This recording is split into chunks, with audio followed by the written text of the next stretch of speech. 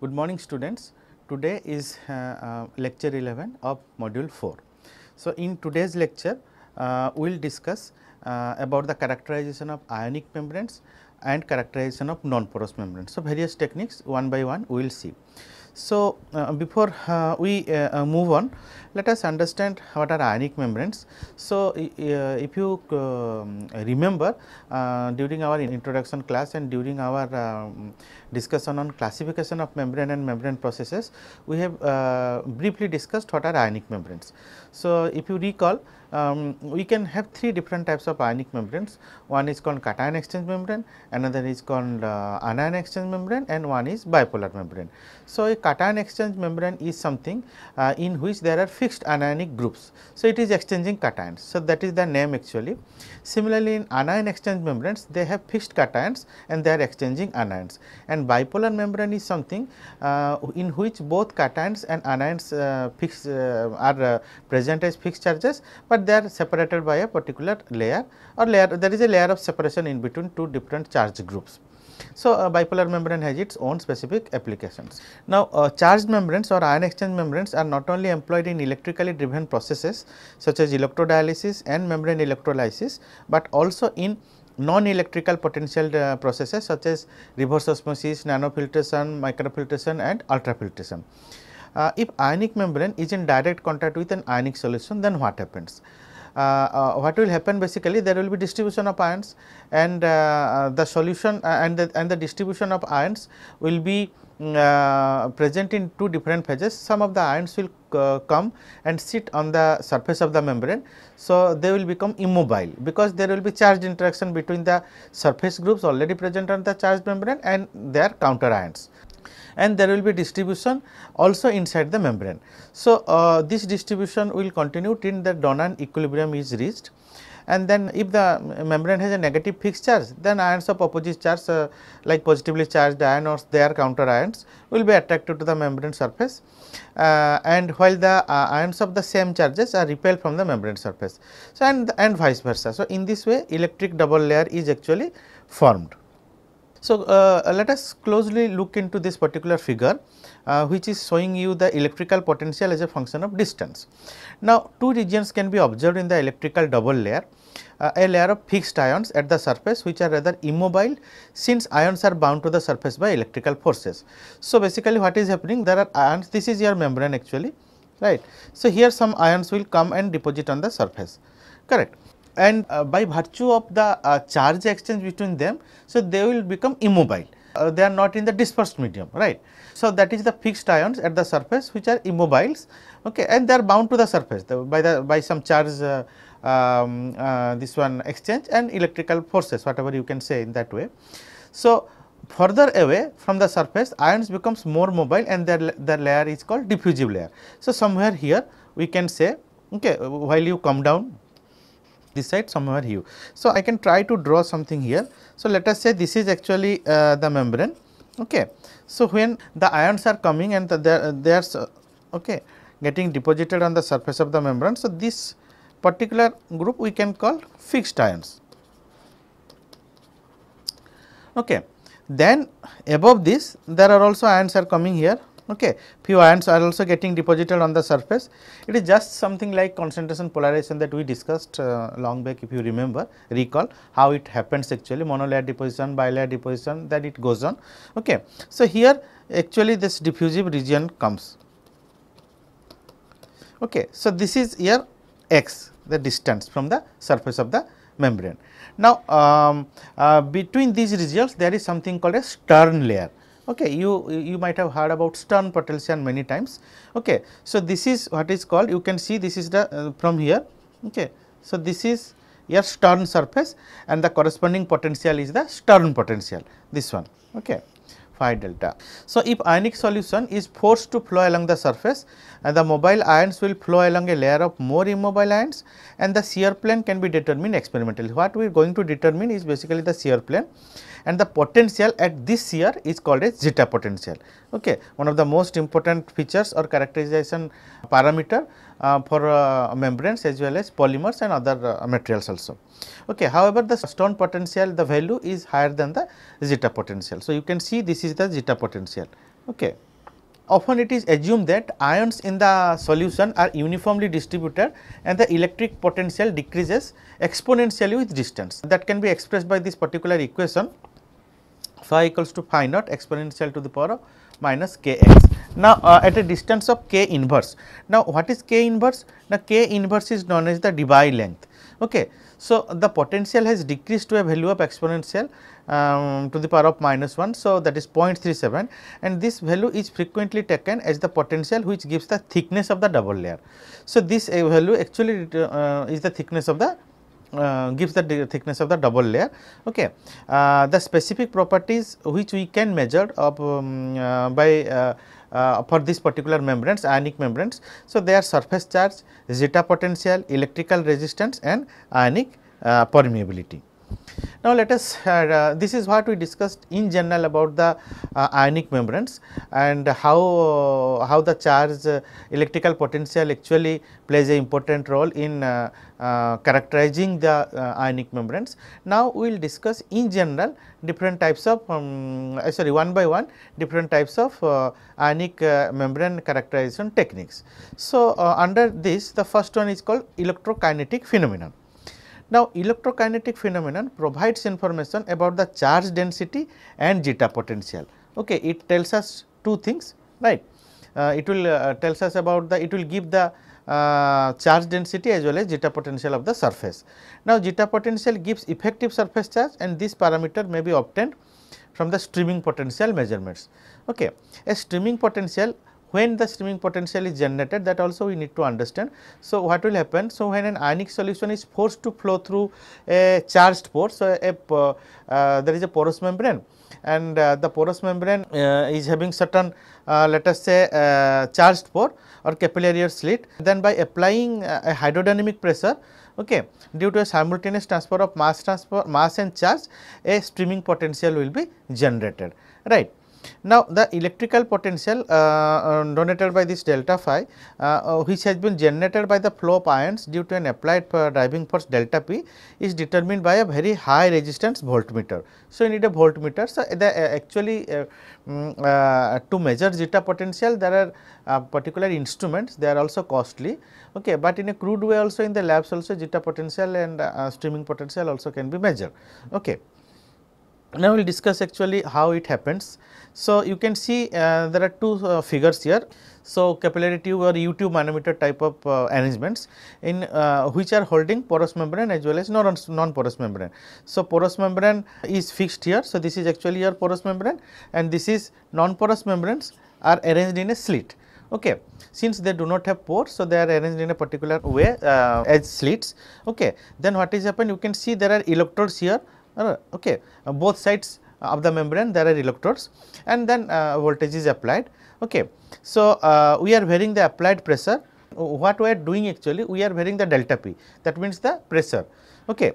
Then electrical potential difference is measured, corresponding electrical potential difference.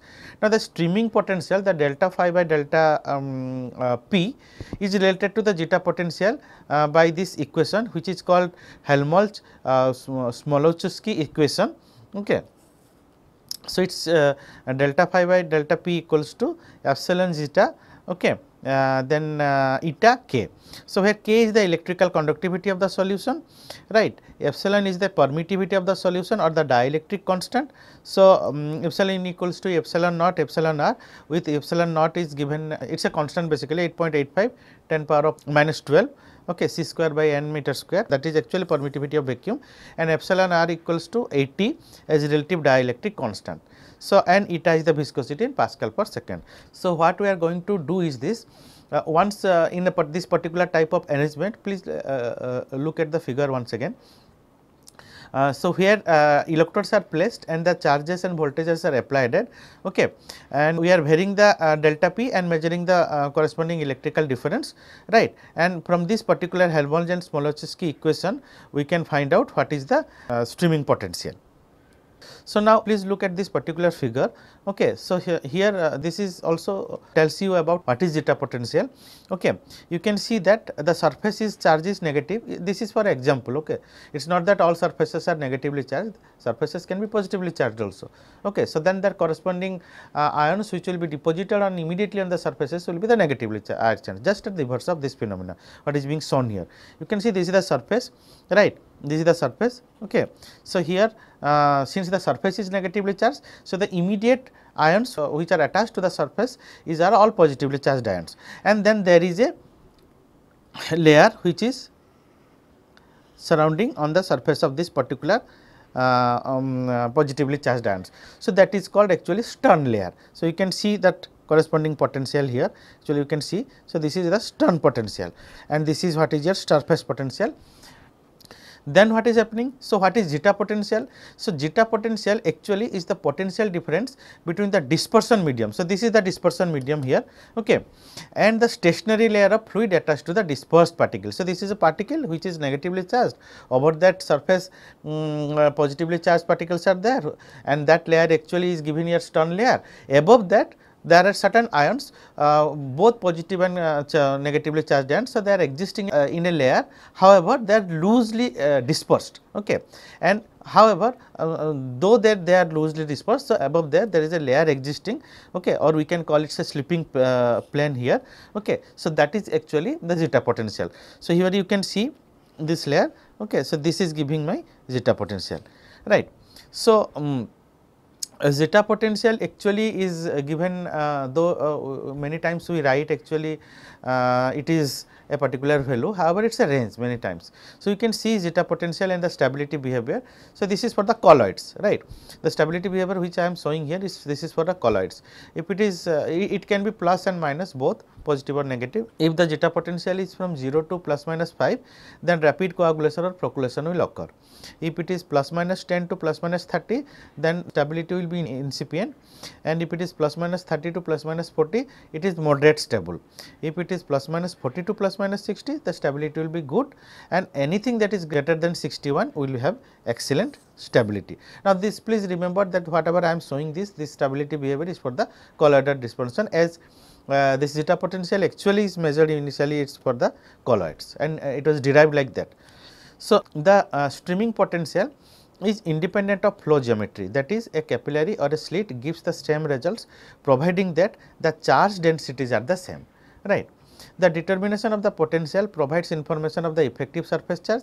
However, it must be realized that zeta potential is not a constant, but dependent on the ionic environment. Now, immediately you change the ionic environment, the zeta potential value will change. So, you cannot say that for this particular membrane the zeta potential is this, then you have to tell that what is the environment under which this particular zeta potential measurement is carried out. Now, it is dependent on two parameters. First is the surface charge of the membrane and then ionic strength. The surface charge may be strongly dependent on the pH of the environment. Now, the ionic strength depends on the concentration and valency of the ions, and given by this particular equation where I equals to 0.5 summation of Ci Zi square. I is the ionic strength and Ci is the concentration of the ions, Zi is the valency of ions. Please look at this particular figure. This was what I was just telling the slide before, that an increase in the ionic strength results in a decrease in the double layer thickness, and this was K inverse, which is the Debye length and of its zeta potential. So, when you are increasing the ionic strength, so the double layer thickness actually is getting decreased. Okay. So, the zeta potential will also decrease. Okay. This particular figure shows us that.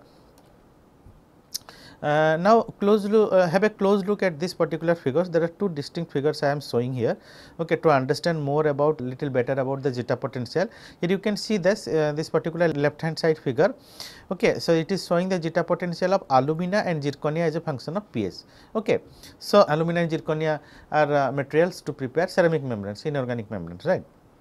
So, what it says, this particular figure says this particular figure from here we are finding zeta potential absolutely true, but we can still understand in a very better way that at what particular pH, okay, that particular material, whether alumina or zirconia, will be either positively charged or negatively charged, right. So, you can see that alumina is positively charged till almost somewhere here maybe it is 9 around. Okay. Beyond that 9.2 or something like that. So, alumina is positively charged. Now, you can please look at this right hand side figure, you can see this it is a zeta potential as a function of pH is given, right. So, you can see this here, this is the isoelectric point. Now, what is the meaning of isoelectric point? So, it is the point in which there is no net electrical charge. Now, isoelectric point which is called as IEP, okay, or PI, many times it is written like that, right. So, that is basically a point where there is no electrical charges, there is no net electrical charges. Now, do not confuse with point of 0 orders or point of 0 charge, many times they are loosely used both these terms. Okay. Now, you can understand that here you can see this particular region which is marked like this. Okay. This particular region tells us that this region is highly unstable. Okay. Let us say from the pH here it may be somehow around 3.8 or something like that, or here it will be around 7.4 or something like that. Okay. I am just telling approximately, right, and just to make you understand. So, for this is for a particular actually material, I do not remember actually what is that material, right. And above that let us say from pH 2 to 3.8 or something like that, the material is very stable, and again above 7.5 to 12 around 12 the material the system or material is very unstable. Okay. When you draw this particular figure zeta potential and the pH, we can understand the stability and instability, as well as we can find out the isoelectric point. Now, the next characterization technique is electroosmosis phenomenon. Now, electroosmosis is another electrokinetic phenomena only, in which the electric field is applied across a charged porous membrane or a slit of two charged non-porous membrane. Okay. This can be used for a porous membrane also. If I am using a non-porous membrane, then I have to make a slit of these two non-porous membranes. Now, due to applied potential difference, an electric current will flow and water molecules will flow when the ions generating a pressure difference. Because electroosmotic velocities are independent of conduit size, as long as electrical double layer is much smaller than the characteristic length of the channel, electroosmotic flow will have very little effect. So, this means it is telling that the velocity of the electroosmotic force actually that is independent of the conduit size in which we are measuring actually, right. But however, this will have no effect if the electrical double layer is very small to that of the length, the characteristic length of the tube or the conduit, whatever you can say. So, electroosmotic flow is caused by the Coulomb force induced by an electric field on net mobile electric charge in a solution. Now, because the chemical equilibrium between a solid surface and an electrolyte solution typically leads to the interface acquiring a net fixed electrical charge, a layer of mobile ions known as electrical double layer or Debye layer forms in the region near the interface. This was what we just discussed earlier also. So, there is a surface here. Okay. Let us say there is a surface here, this is surface. Okay. So, charged surface, right. So, some ions will come and deposit. Now, what is the ions positive or negative depends upon what is the charge of this surface. Okay. Then again there will be a loosely bound ions. So, this is a fixed layer that that we have already discussed, fixed ions, they are immobiles. Then we have loosely attached or dispersed a particular dispersed layers. So, they are mobile. So, this is particularly actually this layer will form the electrical double layer or Debye layer. Okay. So, that is forming near the interface. So, when an electric field is applied to the fluid, usually via electrodes placed in as both sides, inlets and outlets, we just saw how it was done using a YouTube manometer type of system. The net charge in the electrical double layer is induced to move by the resulting Coulomb force. The resulting flow is termed as electroosmosis flow. You can see actually how the electroosmotic flow takes place. Here this particular slide figure will tell you. Now, the equation below indicates the electroosmosis and streaming potential are similar. Okay. So, dV by dt, which is the generated flow, and equals to epsilon I zeta eta by k by eta k. So, I is the current. So, a unique relationship between electroosmosis and streaming potential can be obtained. So, the streaming potential delta phi by delta p equals to dV by dt by I. So, from this equation we can understand that there is a relationship between the streaming potential as well as the electroosmosis flow. Now, electroosmotic flow is an essential component in chemical separation techniques, notably capillary electrophoresis. Now, electroosmotic flow can occur in natural unfiltered water as well as buffer solution also. So, now let us understand the characterization of non-porous membranes. So, we will exclusively discuss about non-porous membranes, and non-porous membranes are used to perform separations on a molecular level. However, rather than molecular weight or molecular size, the chemical nature and morphology of the polymeric membrane and the extent of interaction between the polymer and the permeates are important factors to be considered. So, now you understand that when we are talking about actually porous membranes, so you are finding out certain parameters which are essentially a integral part of the porous membrane. So, what are those? Pore size distribution, pore volume, all these things, porosity, surface porosity, because they have fixed pores, right. But in non-porous membrane, when there are no pores, so what we are going to characterize and how the separation is happening. Now, the parameters which will affect the non-porous membrane separation are basically the chemical nature and morphology of the membrane. It may be polymeric, it can be anything else also, but mostly it is polymeric only. So, what is the membrane material? The membrane material and its characteristic features, both physico-chemical parameters, actually will define the rate of separation, at how the separation is going to happen. So, that is not all. Then the extent of interaction between the polymer and the permeate which is going to be to the permeate side, or we are want to reject basically taking it to the permeate side or passing through the membrane. Okay, their interaction and the interaction between the polymer is also very important. So, that means let us understand the solute is getting transported to the through this particular non-porous membrane. So, what is the interaction of this particular solute with that membrane material is very important. Now, we have never taken into consideration the membrane material and its feature when we discuss non-porous membrane, though in charged membranes they have certain importance. However, the importance is more in case of non-porous membranes. Now, transport through non-porous membranes occurs by solution diffusion mechanism, and the separation can be achieved either by difference in solubility or diffusivity. This is how, but the solution diffusion students will discuss in detail when we will discuss our transport models and all. Okay, now for today's class, try to understand that this non-porous membrane, how it is happening, how the transport will happen when there are no pores. So, what will happen? The solute will come and get deposited on the surface of the membrane here, right. Then they have to be dissolved in the membrane material, right. So, that is why its solubility is very important, right. Solubility of what? Solubility of solute inside the membrane material. Once they are dissolved, now they will have to diffuse by virtue of the potential difference. Now, that is why diffusivity comes into picture. So, the solute's diffusivity plays a very important role. Now, once they come across the permeate side, they will dissolve. Now, this is what is called a solution diffusion mechanism, where solubility and diffusivity of the solute inside the membrane material is the mechanism of transport.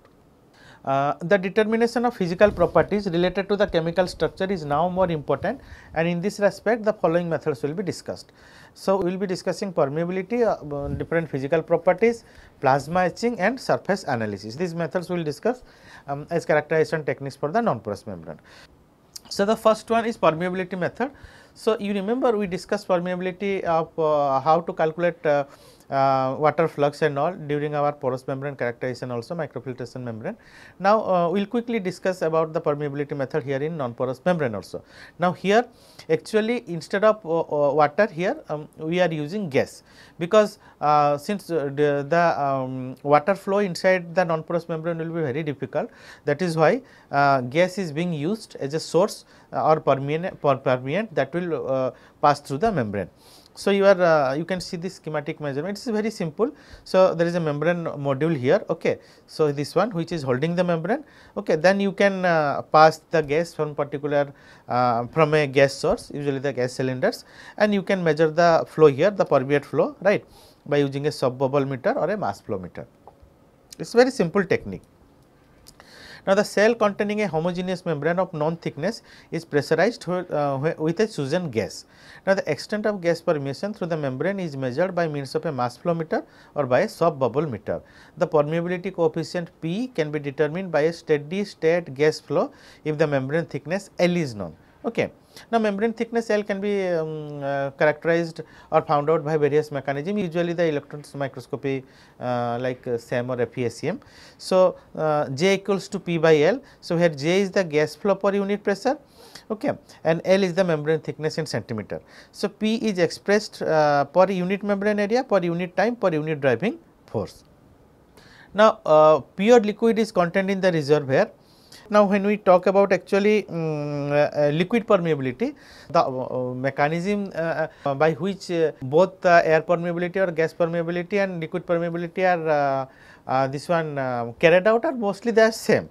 So, the liquid is contained in the reservoir in the upstream side of the membrane and its temperature being controlled by means of heating coils. Okay. So, here the liquid, this is the membrane, right, here the liquid is there. Now, the vacuum is applied on the downstream side and the pressure applied via any suitable vacuum gauge. Now, if you recall what we discussed, the liquid permeability or the water permeability or water flux measurement during the microfiltration membrane characterization, then that time we have not vacuumized the system, the downstream system, okay, downstream side of the membrane, that was not done.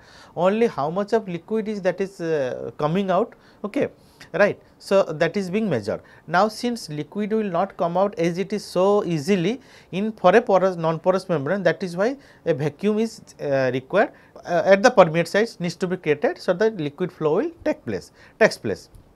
So, the actually the vacuum is applied on the downstream side, as you can see this is the permeate side. So, the liquid is so the vacuum is applied there, right. So, you can do it by having a vacuum pump or vacuum gauze.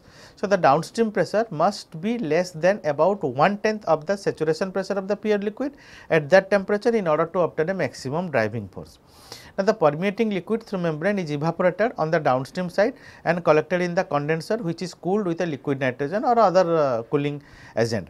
The amount of liquid can be determined simply by weighing. So, the next is physical methods. So, under the physical properties which are associated with polymers or polymeric membranes are glass transition temperature, crystallinity and density. So, some of these techniques include the DSC, which is called differential scanning calorimetry, and differential thermal analysis DTA methods. Now, differential scanning calorimetry determines the energy dQ by dt that is necessary to counteract any temperature difference between the sample and the reference. There is a sample and there is a reference. Okay, sample is something which we are going to measure the transition, and there is a reference. We will discuss in our next slide about this. And in DTA, the differential thermal analysis, this determines the temperature difference delta T, okay, between the sample and the reference upon heating or cooling. So, let us understand what is DSC here. So, the sample and reference standard heated under identical thermal condition in two separate furnaces provided for sample and reference. So, there are two furnaces, okay, not the single furnace as in case of DTA. So, you can see here this furnace is holding the sample, this furnace is holding the reference.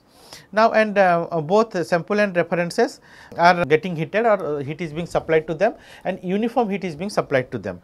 Now, as sample undergo change in state, right. So, the latent heat of transition will be absorbed or desorbed depending upon what is the sample, and the temperature of sample differs from that of the reference material, right. So, because the material is degrading, either it is absorbing heat or it is desorbing heat. So, as temperature of one of the material lag behind other, extra heat is injected, okay, to material to keep the temperature differences 0. So, that means what is happening? So, there is a sample and there is a reference, okay, both are supplied equal amount of heat. Now, reference is a inert material, it will not thermally degrade, will not degrade, nothing will happen to it.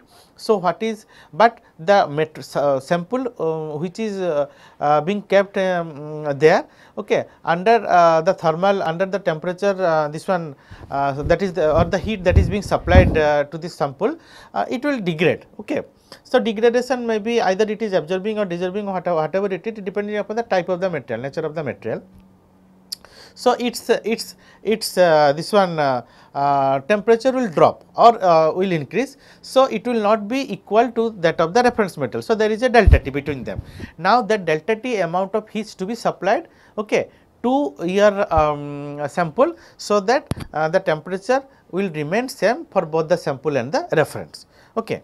So, the delta T between the sample and the reference must be 0. So, that is the concept of actually DSC, how the DSC operates.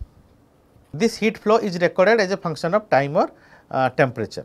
Now, on phase change such as crystallization or melting, either heat is evolved or adsorbed by the sample, causing the sample to require more or less heat to maintain. This is what I was just telling, that either the sample will degrade by taking heat or by releasing heat. So, any change in state will be shown and the temperature at which it occurs will be recorded. Now, usually up to 725 degrees centigrade and with low temperature at almost up to minus 175 degrees. This is the range of DSC that can be, most of the commercial DSC manufacturer, they operate in this particular range, minus 175 to 725.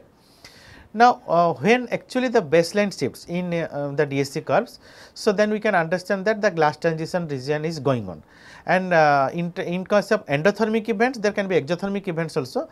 So, endothermic events are melting, sublimation, solid-solid transition. So, apart from dehydration, decomposition, chemical reaction and reduction. So, whereas crystallization, solid-solid transitions, decomposition, chemical reactions, oxidation, these are exothermic events. Now, let us understand, this is a particular actually DSC plot. Okay. Right, it is a typical plot. Okay, not all DSC plots will look like this. So, at constant pressure, heat flow is equivalent to enthalpy changes. So, here dq by dt at constant pressure, okay, equals to dH by dt, because delta H equals to delta U plus P delta V. So, from that you can find out delta U equals to Qp minus P delta V, and so that heat flow difference between the sample and the reference can be calculated in this equation. So, delta dH dt is to dH by dt of sample minus dH by dt of the reference. Okay. Now, that is why it can be positive or negative. So, depending upon that only the heat will be supplied. Okay. So, heat flow difference can be either positive or negative. So, in endothermic process, heat is absorbed. Okay. Right. So, heat flow to the sample is higher than that to the reference. So, your dH by dt is positive. So, in exothermic process, the opposite is true and dH by dt is negative. So, what is the reference metal, what is its importance? Now, we understand the importance of reference metal, it is a inert metal mostly, and it is not degrading with whatever the amount of heat that is being supplied. Okay. So, it should not undergo any thermal events over the operating temperature range, right. I am telling you about the characteristic features of the reference materials. So, both thermal conductivity and heat capacity of the reference should be similar to those of the sample.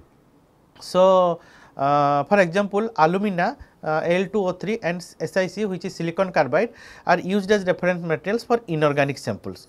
Now, please remember that for organic and inorganic samples, reference materials are different. Okay. Now, octyl phthalate and silicon oil, okay, are used as reference material for organic. Silicon oil is mostly used, and silicon carbide also mostly used. So, silicon oil and silicon carbide, they are mostly used as reference material for inorganic and organic samples. Now, please have a close look to this particular DSC curve. This is a representative DSC curve of a polymeric sample. So, you can see dq by dt is plotted versus temperature. So, when we start the process, we heat basically, we start, we are heating in this direction, right. We are increasing the temperature. So, what is happening that something will call, there is a glass transition phase will come. Okay, this is a glass transition is a regime, it is a phase, it is not a particular thing. Okay. Temperature. So, from here we can find out the Tg here, Tg is the glass transition temperature. Now, what is happening? So, we can understand in a nutshell like that, below Tg the material will be crystalline. Okay. And when we go above Tg, the glass transition temperature, it will become rubbery like. Okay. So, when we further move across, go ahead beyond the glass transition temperature, crystallization will occur. So, crystallization then followed by melting. Okay. So, the crystallization is exothermic process, you can see here, okay, whereas melting is an endothermic process, right. Then this is what is we are talking about baseline. When there is a baseline, as I told you now, when there is a baseline shift, then glass transition occurs. So, you can see here that till this point, okay, there is no baseline change. Just when the glass transition occurs, there is a shift. Okay. So, this shift occurs. So, that means we can immediately see from the plot when the progress is happening, actually the plot is getting generated in your computer. So, you can see when the baseline shift occurs, then you can understand the glass transition regime starts. Okay. So, DSC curve allows the glass transition temperature and the degree of crystallinity to be obtained. First order transition such as crystallization and melting gives narrow peaks, and the peak area being proportional to the enthalpy change in the polymer, and the enthalpy change being related to the amount of crystalline material present. So, this allows you to estimate the degree of crystallinity basically. The glass transition corresponds to the second order transition. The second order transition can be characterized by a shift in the baseline resulting change in heat capacity. A glass transition temperature is the point of intersection of the tangent. The degree of crystallinity can be obtained from the area under the peak corresponding to the melting per unit weight of the polymer. So, you basically calculate the area under the peak to find out the degree of crystallinity. Crystallinity and density are directly related to each other. So, as the degree of crystallinity increases, the density also increases, because the density of crystalline region is greater than that of the amorphous region. Now, this implies that information on the degree of crystallinity can be obtained by density measurements. Now, the next technique technique to characterize non-porous membrane is the density measurement. Now, the density of polymer or its reciprocal that is specific volume is also very important parameter in many respects. Now, membrane material, but please again understand that since this is non-porous membrane, the membrane material and its properties plays a important role, that is why density also plays a role. So, the membranes prepared using high density polymers tend to have lower permeability. So, from here you can understand what is the importance of density actually. So, the density decreases, the specific volume increases as the temperature rises, but when glass transition temperature has been passed, the density decreases even rapidly. Now, the overall density of polymer can be determined by a number of techniques such as pycnometry, dilatometry and density gradient column. We will see the density gradient column. So, let us look at this particular image. So, this is a schematic representation of the density gradient column. What is happening is there two different types of liquids, one having high density, another having low density, are mixed at different proportions in a mixing chamber, and they are allowed to flow through a density gradient column. So, this is a simple column. Okay, you can see these are the columns actually, right. Okay. So, you can see here different coloring agents are added, okay, so as to differentiate two different liquids with having different densities. Okay. Now, they will float here and they will settle here one upon each other. Okay. You can see the from the color you can see, and the flotation value how much is that you can measure in centimeter actually and find out the density. So, the density gradient in the column is obtained by mixing the two liquids, one with the high density, another with the low density. Often aqueous inorganic solutions such as sodium bromide are used for polymers with density greater than 1 centimeter cube per gram. So, the overall density of the polymer sample can be obtained by measuring its flotation level. So, we are measuring the flotation level actually from the density gradient column. So, we can measure density by Archimedes principle also, very easy. So, the density determination of polymer may be performed by simple experiment, okay, based on Archimedes principle. So, what is being happening here you can see here, okay, a polymer sample has been immersed in a liquid with a non density. So, we are taking a polymer sample of which we want to measure the density, we are immersing it in a liquid whose density is known to us. Now, the upward pressure which is generated by immersion of polymer sample into the liquid is equal to the weight of the displaced volume, and this can be measured by a balance. So, how much actually upward pressure is generated when we are immersing this polymer sample in the liquid, that should be equal to the weight of the displaced volume, how much amount of liquid is being displaced, and that can be measured by a balance. It is a very simple technique. This is a schematic of how actually it is being done. Okay. So, the next is one of the most important and sophisticated measurement technique, analytical technique, which is called WAX, okay, wide angle X-ray diffraction, or the XRD. So, X-ray diffraction is another technique which can provide information about polymer morphology. Wide angle X-ray diffraction is an essentially good technique for obtaining information about size and shape of crystallites. So, what it gives us? It gives us the crystallinity, the size and shape of crystallites in solid polymers. So, this is the schematic representation. In a very simple way I am showing you this. So, the incident rays, this is the sample on which the incident X-rays are falling, okay.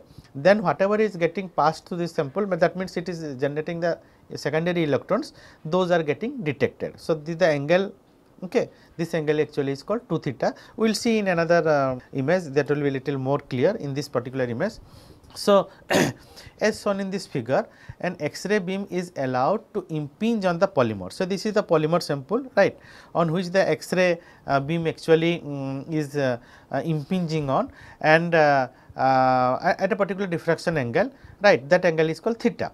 Now, crystalline region shows coherent scattering patterns, and a sharp peak can be obtained in the diffraction versus intensity curve, whereas an amorphous phase gives a broad peak. So, this is the scattering intensity versus the 2 theta, the angle. You can see the sharp peak here.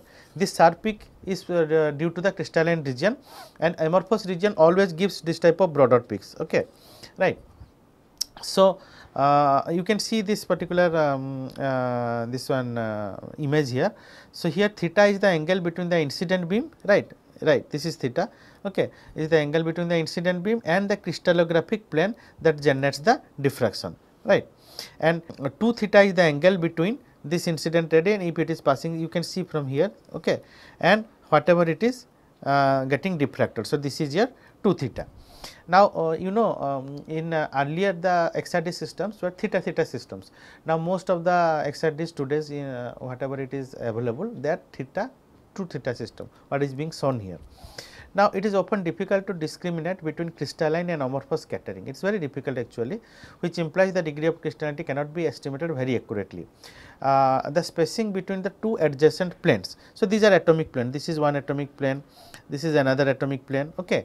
So, you can see that the distance between these two planes are given by can be calculated from the Bragg's equation, which is this particular equation, n lambda equals to 2 d sin theta. So, the d is the distance between the two atomic planes, theta is this angle of incidence, okay, and lambda is the wavelength which is falling on the surface. Now, the next technique is called plasma etching. Now, plasma etching is a new technique which allows the measurement of the thickness of top layer in asymmetric and composite membrane. Now, please note this very importantly, because this is one of the most important technique which will measure or will help us in characterize the asymmetric membranes, right, those membranes which have a skin layer or a top layer.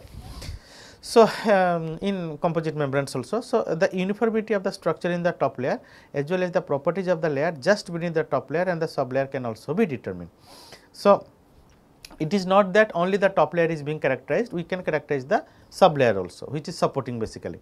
Now, the process involves a reaction between the surface polymeric membrane and a plasma that is produced in a glow discharge. Okay, this leads to slow removal of the top layer, that material itself is getting removed. Okay, and by the virtue of plasma interaction, what is happening, that we get different types of vapors or volatile products such as carbon dioxide, carbon monoxide, NOx, SOx and water. Okay. So, let us see how this actually happening. So, this is a schematic representation. Okay. Here you are see oxygen is being used as the ionizing gas. Okay. When we put it inside a plasma generating chamber, so it will ionize and it will generate what? It will generate oxygen radicals. Okay. So, you can see this. Okay. Now, they are hitting to the membrane surface and then the degradation starts. So, we get carbon dioxide, carbon monoxide, water and other things. So, this particular figure is a low pressure plasma etching of a polytetrafluoroethylene polymer. Okay. So, you can see how it happens. Actually, this is a more better schematic representation. So, here the gas is coming and then entering to this particular reactor, plasma reactor basically, under the electrode discharge. Okay. The gas will be generating different types of radicals. Now, these radicals, okay, is hitting the surface of the membrane, okay, and then it is degrading and then it is generating different other components such as carbon monoxide, carbon dioxide, here this was SOx, NOx, depending upon actually what is the composition of the particular polymer.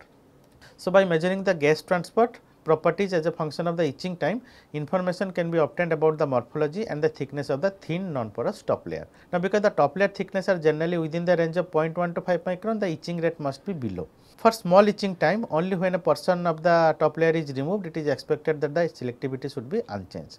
This is a good process, actually good technique. However, little costly apparatus is required because we are talking about generating plasma. Now, the next methods are surface analysis methods. So, in composite membranes, the membrane properties are determined by the extremely thin layer, the top layer or the skin layer. So, when this layer is applied via polymerization reaction, we have discussed about all these techniques, no? The techniques to make asymmetric membranes or composite membranes. So, such as plasma polymerization, interfacial polymerization or in situ polymerization, the chemical nature of the layer is not known exactly. So, that is why you need to characterize it. So, the outermost part of the material, that is its surface, is an extremely sensitive part which bears the surface characteristics. So, what are those? So, the chemical activity, adhesion, wetness, electrical properties, optical properties, corrosion resistance, friction and biocompatibility of the material. And it is also a part that it is prone to losing such characteristics by degradation and contamination of the environment, adhesion of the process residues, etc. So, you can see there are so many surface properties. These are all of them plays a certain role, okay, when the separation is actually going on through the membrane. Now, in order to examine a solid surface, the surface must be first stimulated to examine the signals that appears. So, to stimulate that we can use either light or X-rays and electrons, okay, different types of electrons, okay, for surface stimulation. So, among the various signals that appear as a result of such surface stimulation, particles such as electrons and air that are only given up by the surface. So, what actually we are doing is that we are using light, X-ray or electrons to stimulate the surface. So, once the surface is getting stimulated, the surface is emitting certain electrons, right, or ions, whatever it is. So, that what is being emitted is being actually observed or that is goes to the detector, that is being detected actually. So, their properties are analyzed to reveal the chemical structure of the surface. So, under these techniques we will discuss three different analytical methods. One is called XPS, then the next is TOF-SIMS and another is AES. So, let us first see the AES, which is called Auger electron spectroscopy. So, AES, the electron beams are irradiated on samples and the generated Auger electrons are observed to perform the qualitative quantitative analysis of the surface. We can have both qualitative and quantitative measurement. So, basically it is something like electron microscopy, you can understand and correlate with that. So, electrons are being or X-ray is being actually put on the surface of the membrane material and it will generate some electrons, right. In SEM also it will generate the electrons, those are called secondary electrons. Now, these secondary electrons are actually detected. We are not talking about any that is any other electrons. So, only the secondary electrons are being detected. So, here Auger electrons are detected, there may be some other electrons also. So, since the primary excitation line with AES is electrons, it can function as an electron scaling microscope, right. So, that is what I was telling about SEM and FESM. Additionally, it is characterized by extremely high spatial resolution compared to other surface analytic methods. So, the resolution is extremely high in AES. So, AES demonstrates its strength mainly in the observation of metal and semiconductor surfaces and micro level foreign substances on surface. It is a very good technique. I will show you a sketch later on. Okay. The next method is TOF-SIMS. It is actually called time of flight secondary ion mass spectrometry. So, what is happening in this? So, it is a technique in which high speed ions are irradiated to analyze secondary ions that is emitted from the surface. Now, it is characterized by an extremely high surface sensitivity, thus its ability to obtain organic compound molecular mass information and to perform high sensitivity inorganic elemental analysis. Now, in the past it was mostly used for surface metallic contamination and organic material analysis, usually for the semiconductors and display materials, while more recently it has been used for the analysis of organic matter distribution and segregation on organic material surfaces. Now, SIMS make use of primary ions as the exciting source with secondary ions being the emission products that is being detected. So, argon and xenon are usually used as the noble gas ions which can penetrate the solid a few atomic layers, that is why actually their penetration capability is more, that is why they are being used. With a small excitation they actually go to a with a small amount of this one excitation. So, they actually penetrate very deep. So, they can go to the sub layer or the support layer also. So, all elements and compounds can be determined with this technique. Problem may occur due to the charge buildup and ion induced reaction at the surface. So, the next method is called XPS, which is called X-ray photoelectron spectroscopy. So, it is one of the most important analytical method. People those who are working with membrane materials, then your adsorbents, catalysts and all. Okay. So, they have to go through all the XPS actually analysis. So, it is a technique in which X-rays are irradiated to analyze the energy of photoelectrons generated by the photoelectric effect. This is how it is different from the usual XRD. Okay. So, it is characterized by its ability to analyze surface composition and chemical bonding states. So, I was telling you, it is very important to XPS is very important for catalysts, polymeric materials like for membrane and all applications, as well as adsorbents, because of this chemical bonding state. So, it will tell me the bonding state actually, as well as the composition. Now, the binding energies of the electrons in the molecules are measured, that is what how much energy is there, that can be measured, and the absolute binding energy of electrons in a given elements of fixed values and the characteristics of that element. Now, differences in the chemical environment will lead to small changes in the binding energies that will result in the chemical shift. Now, the chemical shift depends on the nature of the binding as well as electronegativity of the attached group.